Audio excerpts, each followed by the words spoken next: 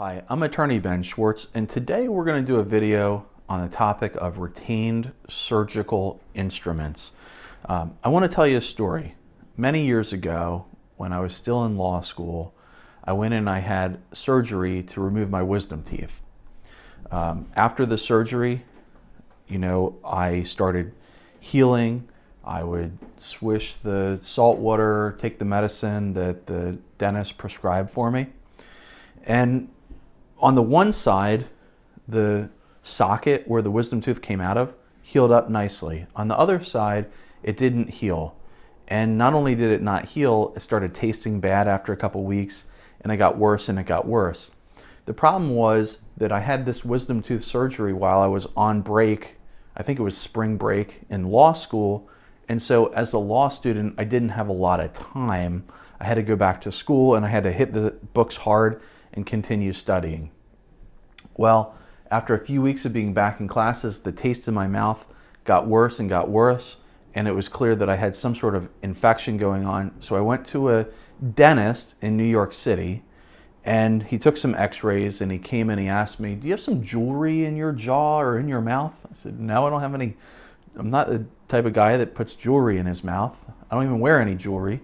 And he said, "Well, we're going to run this x-rays series again and see if maybe it was a mistake." So they did the x-rays again, and sure enough, there's a piece of metal in the jaw, down in the socket, and the bone had grown around it. They had to do surgery to get that piece of metal out. They had to scrape down the bone down in the socket in order to get that metal out. And what we think had happened was it was some sort of a clip or some sort of a staple that got left in the surgery site after the surgery site was closed. And so we had some sort of retained surgical instrument. This is something that is of interest to me in my law practice. It's something that I think people don't really talk about, and I would like to talk about it. In fact, I have a picture. This is from the Boston Globe. This is not from one of my cases, but this is a photograph of an x-ray of a gentleman that had surgery in a VA hospital, and you can see the surgeon's implement in the abdominal cavity, in the pelvic cavity on x-ray. And it's a situation where he had surgery, the surgeon left an instrument in the cavity, closed up the patient after the surgery, and for years he had pain and couldn't figure out what was going on. Finally, someone took an x-ray and identified what the problem was, and it was a retained surgical implement. So I want to talk about this. It's not as rare as you would think. According to some estimates, there are between 2,000 and 4,000 incidents of this every year.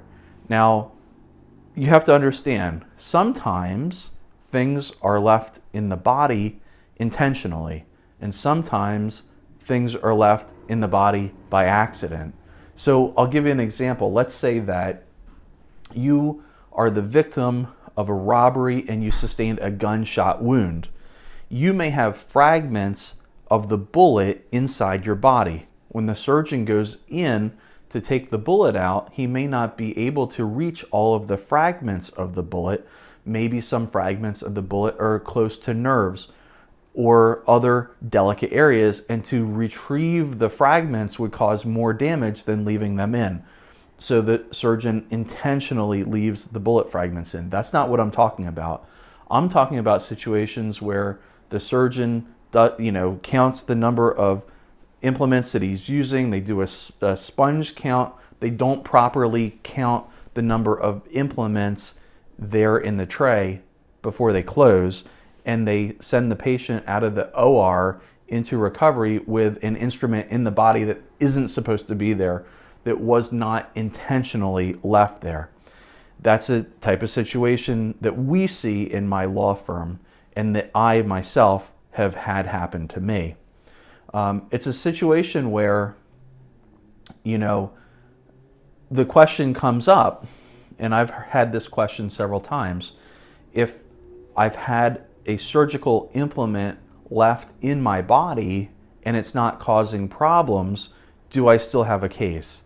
And I would say yes, because if you have a surgical implement in your body and you ask a surgeon, hey, is this likely to create problems going forward, you're very well going to find out that even if you're not having problems right now, it's possible, it may be probable that going forward, you're going to start to develop problems as your body develops scar tissue around that foreign object. That foreign object may cause damage to internal organs. And so in a lot of cases where there is a retained surgical instrument, the subsequent treatment is to have it removed, which means you go through another surgery to have it removed. So if this is a situation you have, what you want to do is you want to get to a physician, preferably not the physician that left the instrument in your body, and you want to get to a lawyer, preferably a lawyer that handles medical malpractice cases, including retained surgical implement or retained surgical instrument cases in the area where you live or where you had the surgery. In other words, in the jurisdiction where you are, you want to make sure that your lawyer is able to handle cases in that jurisdiction. So you want to make sure that they have subject matter expertise as well as geographical expertise, geographical availability for you.